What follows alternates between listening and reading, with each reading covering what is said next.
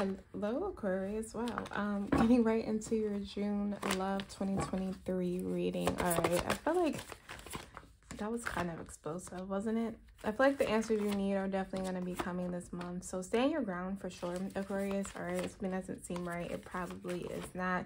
Also, your divine feminine energy for the month of June, you have to embrace it here. Yeah.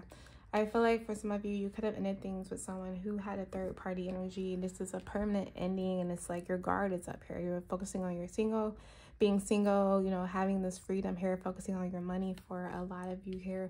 Your guard is up, and rightfully so, Aquarius. I feel like you're dealing with a lot of pain here. Yeah, this could be a breakup that's coming in for the month of June. You could have already seen this coming, or things have just been rocky.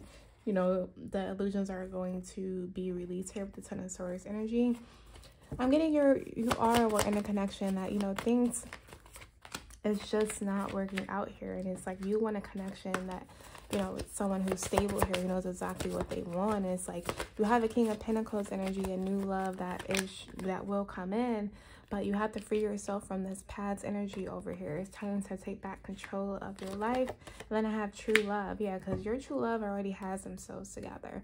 For the month of June here, Aquarius, go in retreat mode, disconnect from the world, and really dive into this healing, okay? We are in full moon Sagittarius energy for the next 2 weeks here at the beginning of June, and you're going through an awakening. Please use this energy to release, okay? Keep a positive mindset to manifest exactly what you want.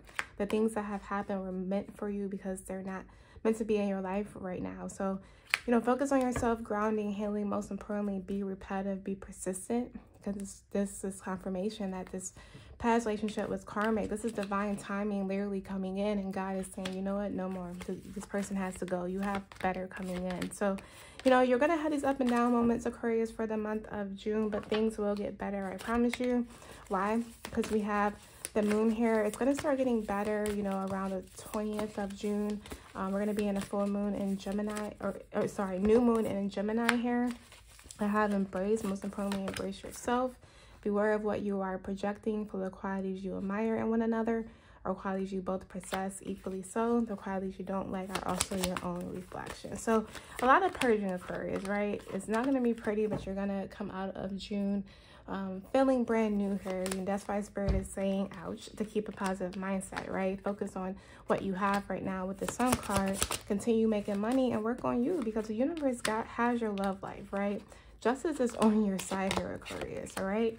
You have balance. You need to find balance here. You and this person don't share the same vision here. And most importantly, develop boundaries, okay? Especially if children are involved. You can't just let this person go, right?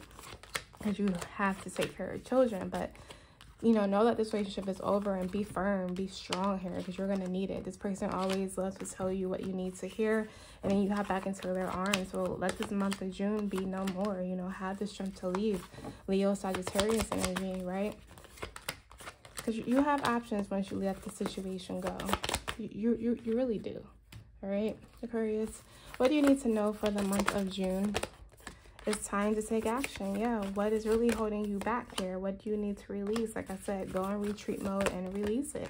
Most importantly, be bold and make the first move, and know that confirmation again. Nothing will come out of this situation, unfortunately, Aquarius, okay? As you can see with the Death card showing up, this is permanent, okay?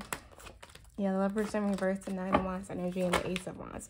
It's only going to lead you to disappointment. So for the month of June, you're really going to think and make a decision about things, you know. But you do have a beautiful new love that is waiting on you.